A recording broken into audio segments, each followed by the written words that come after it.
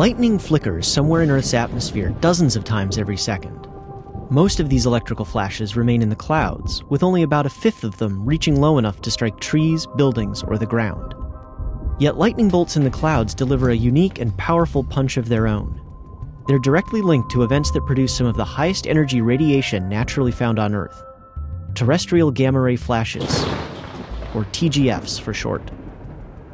Thanks to recent work by NASA's Fermi Gamma-Ray Space Telescope, scientists have come a few steps closer to understanding these extraordinary outbursts. When lightning flashes high in the clouds, its energy may alter the strong electric fields near the top of the storm. About 1,000 times each day, this sudden change triggers an upward surge of high-speed electrons. Reaching speeds nearly as fast as light, these accelerated electrons give off gamma rays when they're deflected by air molecules. TGFs happen quickly and randomly, so even catching them by satellite has been difficult. But new results from the gamma-ray burst monitor on Fermi are giving scientists fresh insights. Last year, the GBM team showed that TGFs located well away from Fermi produced beams of charged particles that could travel along Earth's magnetic field and hit the satellite. Now, thanks to advancements in data processing, Fermi's GBM is better at detecting TGFs than ever before. As a result, scientists have discovered that radio signals, once thought to be produced by the lightning that triggers a TGF, are in fact broadcast by TGFs themselves.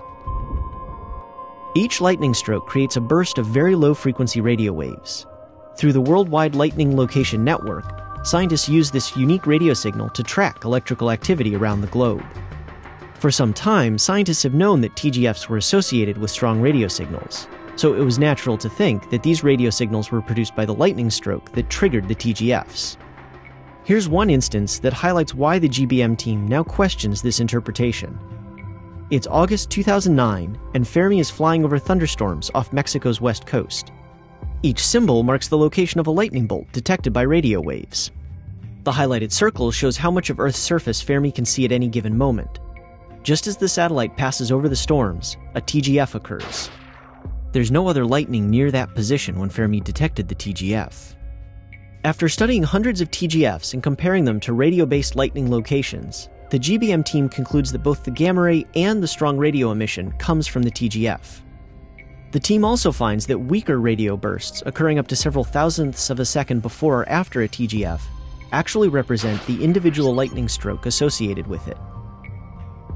The GBM findings confirm a theory published in 2011 that the same avalanche of speedy electrons that creates a TGF's gamma rays also produce strong, very low-frequency radio signals.